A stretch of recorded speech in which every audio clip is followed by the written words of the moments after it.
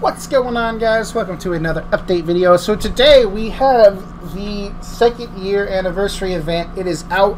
It is live. You are looking right now at a massive blob that is being killed by everyone here. So this is a group boss. This is one part of the update. I will get to the rest of it. So if you use the event command, it will teleport you to one of the random options, if you will, or hotspots as I've been calling them. Right here is the smelly docks. I'll go over them in order, so let me just go back to... Or actually, to get to the Gypsy, teleport home and then go to Fez, right over here. And she gives you an option to teleport directly to whichever one you want. So right here, it sort of explains it to you. There's a PVM and a skilling option for each currency. And there's the group boss, which also drops each currency. There's 3 different currencies. You need all 3 currencies to buy a anniversary bag. So I'm actually going to open a bunch of anniversary bags in this video. I will have a timestamp somewhere, or not because I'll forget.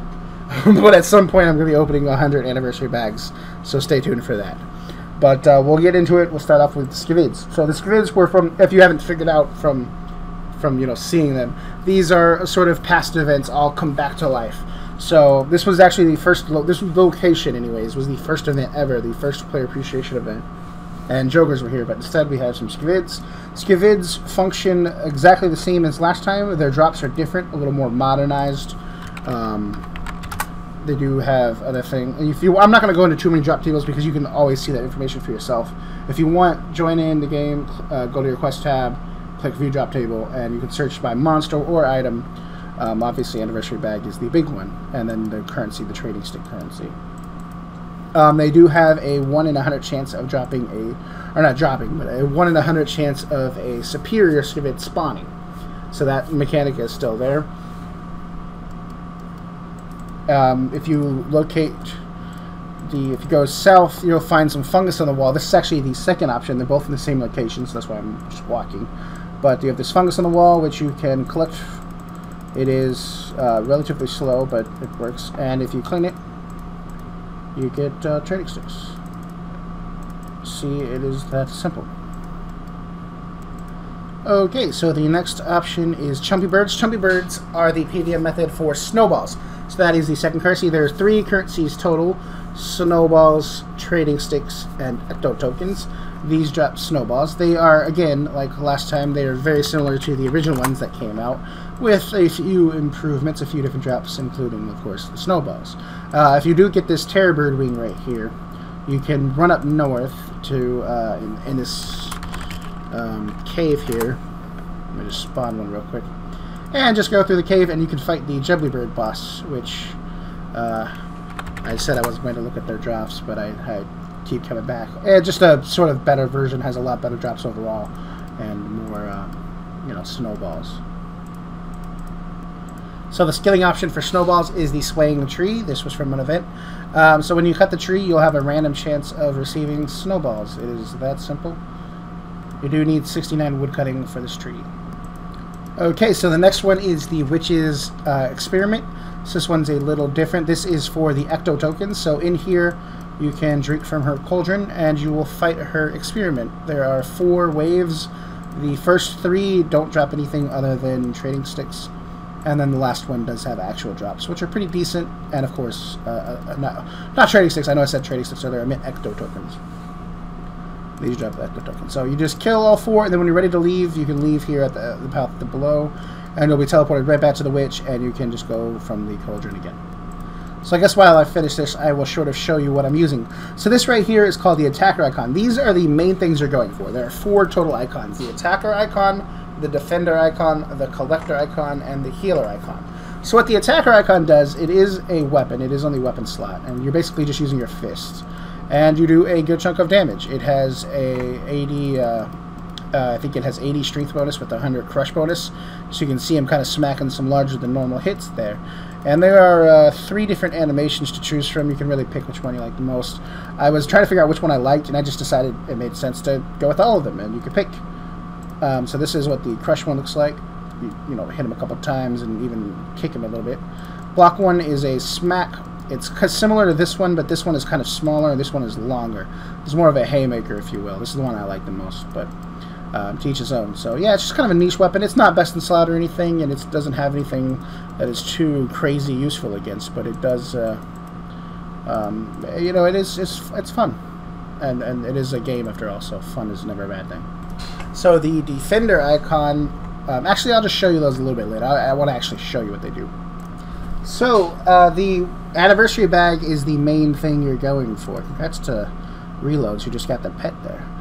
The main thing you're going for is this anniversary bag right here, as I mentioned before. In that bag, you can obtain an item called Witch's Amulet. And if we spawn one real quick, if you talk to the witch as is, she'll just tell you something along the lines of fight their cauldron. But if you have the amulet, she'll actually exchange it for an attacker icon, defender icon, or collector icon. So that's how you get the icons. I'll show you what they do now, I guess. I also would like to point out one thing right now.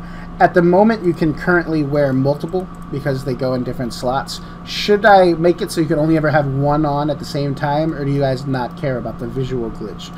That's the only real concern I have with it, is that visually it looks stupid, and there's going to be a lot of incentive to use multiple ones. But there could also be a sort of balancing side of it where you can only have one. I don't know. I don't care. Give me your thoughts on that. But if you're wondering what's so special about this defensive icon, it does have stats. It is plus 20 in all defensive icons, so it is technically the best defensive cape. None of these moles seem too interested in me. I wonder what would happen if I put this cape on. Ah, they're on me. So what the defender icon does is it makes it so normally aggressive monsters are no longer aggressive towards you. So nothing will be aggressive towards you. I say nothing, but there is some exceptions. Certain monsters, Zulrah is a good example, are specifically coded to engage the attack. Those monsters, it is not going to stop. So Zulrah will still attack you, but monsters like, for example, Giant Mole, or even something more useful, Tuz, won't attack you anymore. So that's what, you know, it does have some niche uses, but it is useful. And of course you have the defensive bonuses. So the last two we have the collector icon, which is worn as an amulet, and it is the same as the lucky amulet, but slightly better. So it is actually the new best in slot luck boosting amulet. It only has 5 in all stats, so it doesn't have as good of stats as the lucky amulet does, but again, it does have a slightly higher luck boost. And then you have the healer icon, which I can't, this is where it gets weird, we have 3 on. The healer icon, which I can't really show you right now, it has plus 10 in defensive stats, and then has, plus 10 in defensive stats, and then plus 10 in prayer bonus. So it has decent stats, but the main thing that it does is whenever you eat food, you gain 5 extra health. So for example, a shark normally heals 20 health, but if you have the healer icon on, you'll heal 25 instead. So it just adds an extra bit of health towards the food, to your food at the end. And so then the last option is the smelly docks we saw from earlier. It is a fishing option. You need to use the bait option. It requires 30, and yeah, it gives you ecto tokens. So once you have 5k of each currency, use them on the gypsy at home, and she will let you exchange them for an anniversary bag. So let's get into the bag, and let's open up 100 of these. Okay, so these anniversary bags open up, and you have to have 10 inventory spaces, and they give you quite a few things. So you're always guaranteed to receive 250 pug points, 3 mystery boxes, and an event roll. Event roll is basically just 10 possible items, most of which are opening items like crystal keys, sinister keys, mystery box, elite box. But also on that same table is a cosmetic rare that is only available during this event called the Event RPG. And then the Witch's Amulet, which we talked about earlier. So let me open up one and show you what that looks like. So you do roll the three mystery boxes, and then you get one of the event roll. I believe my event roll was this master casket here. You get a small cash bag rolled as well, so up to 10 mil cash. And then you get 3 goodie bag rolls. My bad. 3 goodie bag rolls. So that is how they work. Open another one. You can see Slayer box is an option. You know, the goodie bag stuff right here. So, oh, we just got the pet. That is the pet. I'm annoyed as hell because that is rare, and we just got it like 3rd freaking